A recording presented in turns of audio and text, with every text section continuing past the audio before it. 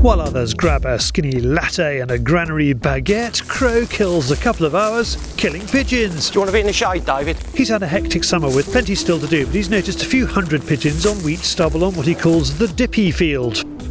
It was only a few weeks ago we were here protecting the ripening crop from fallow with his ticker T3, but today it's a chance to remind the pigeons it's not a healthy place to be before they move on to his lupins. You might recognise the field. There's a high seat over there.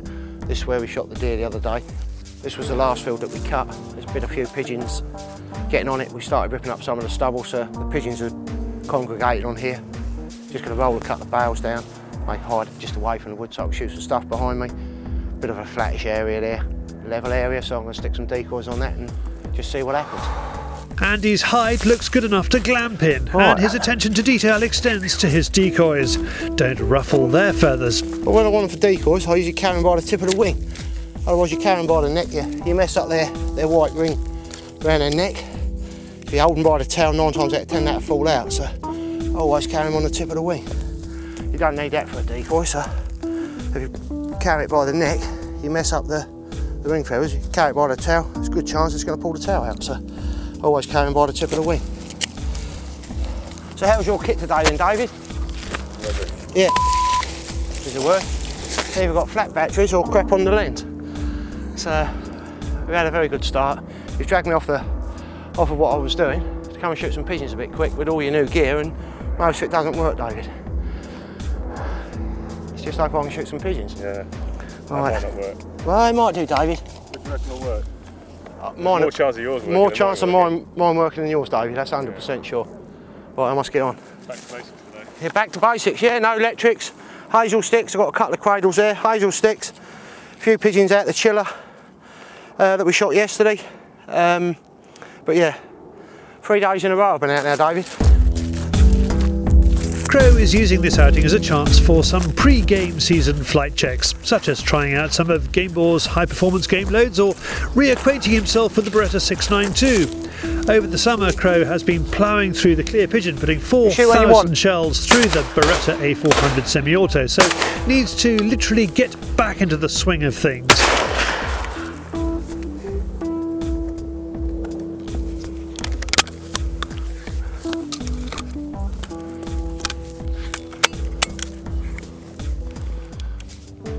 Nice one. We all have lucky shots, David. That's one of them. He's been particularly impressed with the clear pigeon this summer, thanks especially to some new chokes he's had on test, but more about those next time. For today, it's the Dark Storm and the ever-popular, award-winning Black Gold. The new Regal shell is a traditional game cartridge for the lighter gun, and it replaces the Pure Gold range.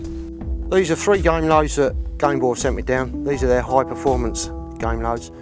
You've got your Regal, which is for your lightweight side-by-sides. These are more the big boy stuff. You've got your Black Gold with your Gordon system, and then you've got your Dark Storm. They're all diamond shot, but me, I'll be shooting long range stuff, so I'll be using either of these two. I like either of these. Crow has asked permission to shoot here because he's right next to the pheasant pens, but at this time of year, Crow says they won't be disturbed. A bit different later on in the season. Once they've been shot at a few times, been chased about, they're on their toes a bit more, but this time of year I'm doing them a favour really, because it's on the boundary, so any pheasants that I do push back, they'll be pushing them back inland, so, or back into the chute, so it ain't a problem. Talking of pheasants, Crow has a couple of invites for some driven days, but one comes at a cost. Jackpot boys sort me out a day, so that's usually modelling as well, so there's always an ulterior motive with the Jackpot boys. I think they just like seeing me strip off in the middle of a field.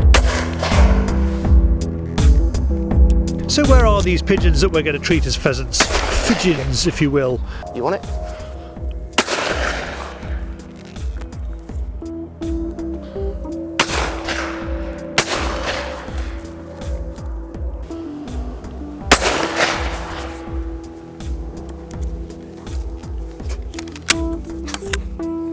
So they're decoying brilliantly today. Oh, they hell. No, they're not decoying very well. But the thing is, I'm shooting really well. I'll tell you what, I had a little play with it yesterday, and the trigger pull on this is totally different to the the A400, the semi. But I've got to get used to this because game shooting and that. And I've had a couple of, the first couple I shot at, the gun went off before I was ready. So I thought I was full on it. I just touched the trigger and away she goes. But I've got the hang of it now. I've had a few lucky shots today. But no, performing really well, especially with these cartridges. I wish I could afford to use them all the time. So let's see what's been eating. So the decoying hasn't worked, but the crops full of lupins give us the reason why. Andy has just sprayed them off and the wheels of the tractor have split some pods. Happy days for the pigeons. It's got wheat, which he's probably picked up out here. Then we disturbed him. He's cleared off with all his mates. I'm going to eat my lupins. If they want them now, what are they going to be like in a month's time? These are going to go to China. That we're growing them for a seed contract. They got more protein than what soya's got. They're going animal feed and that. They taste good too as well. Really? Yeah. Do you want to try some though? It tastes like? Tastes like lupin. But you wish you was as fit as me, David. It's been a very gentle afternoon with some cracking shots, and Crow is well on target with his pre-season training. Some of those pigeons I shot today were exceptionally long pigeons, and you can remember those.